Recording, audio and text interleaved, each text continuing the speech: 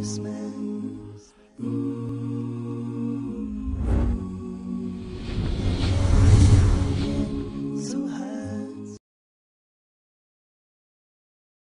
interesting that you brought out a point of next life, the previous life, this current life on this earth, and the life to come. Many people, they believe that if they're so focused on the life to come, Yeah. and they believe that killing innocent people will surely take him. You've seen, I mean, The rhetoric, yes. the rhetoric of suicide bombers, Yes.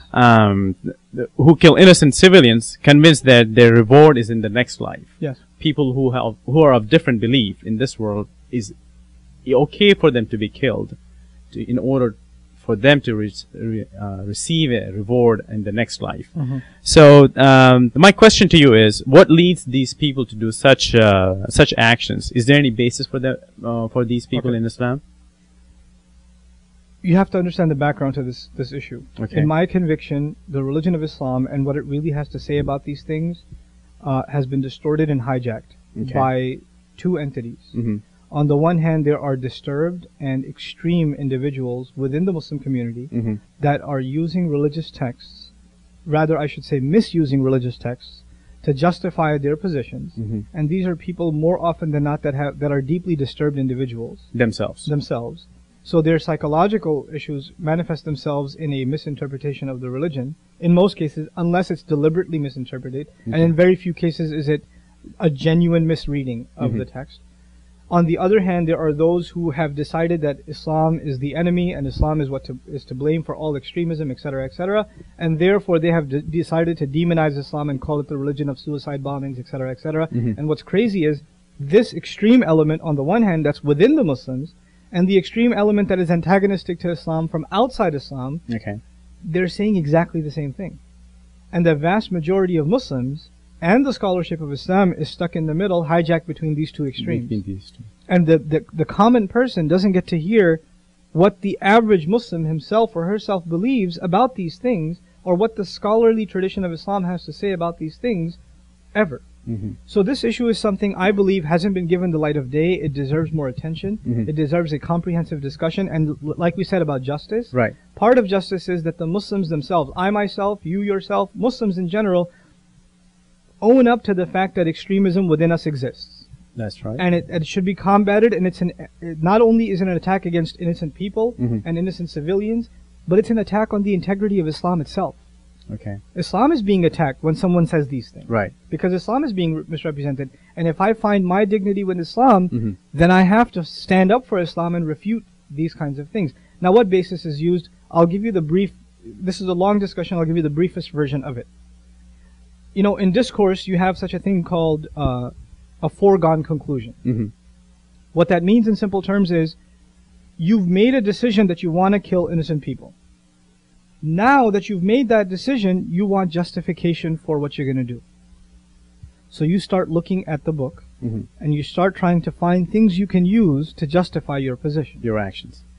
So you make a collection of quotes that, if put together in a stream of thought, in a stream of discussion, will lead to the conclusion you already decided you're going to do.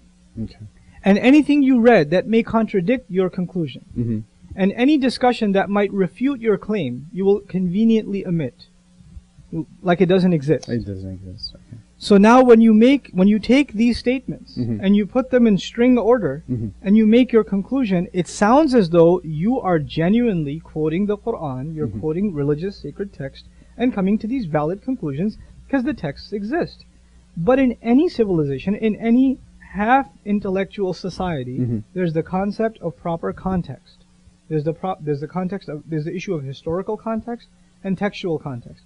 Where is the verse coming from? How was it applied? How have the Muslims acted on that verse for the last millennium and a half?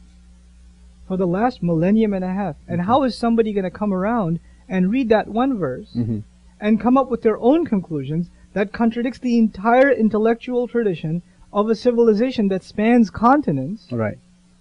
And completely contradict it, and then we say there's a legitimate opinion. It's not a legitimate opinion. It's a genuine misreading of the text. I see. And I know this is again a long conversation, but just one small food for thought.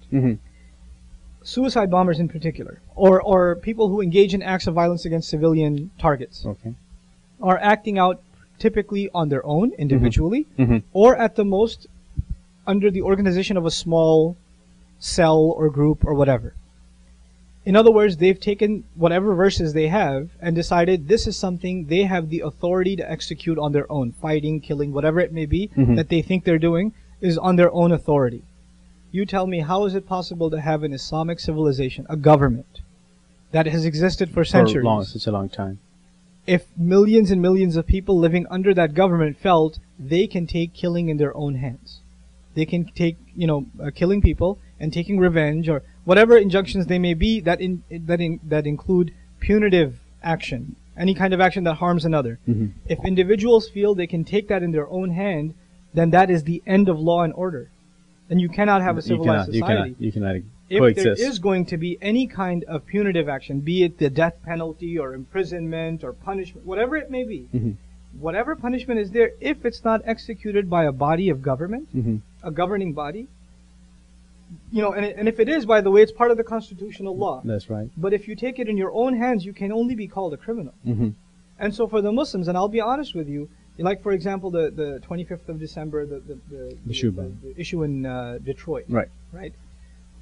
And what do Muslims have to say about that? Well, what if I'm traveling? I travel with my family all the time. What if I'm on the plane?